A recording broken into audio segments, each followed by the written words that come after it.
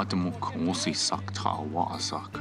Karisip kiaodok. Idmungina ozamak ayago kwakwana sobagok.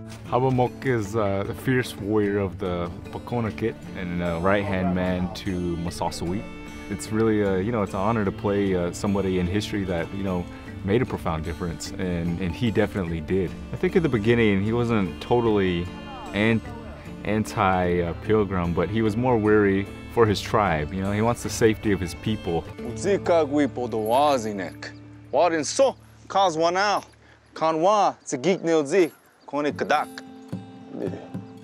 After he moves into the village, into the colony, he becomes a part of the community almost, and I think he embraces that. I totally can relate to Hobbamock. He's a family man.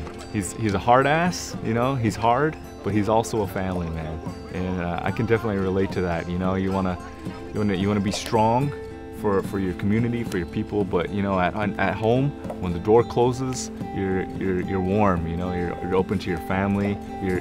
Your family sees another side of you that nobody else does. The Squanto kina walk iglis mona. Nia wanted z kina wo. Kia Hobbamock.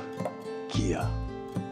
Hobbamock, he moves in on the pilgrims. Massasoit sends him in to watch Squanto, Squanto and his moves and what he's doing, to see if he's telling the truth. So he moves in with his wife and his family, and they establish, a relationship with the pilgrims.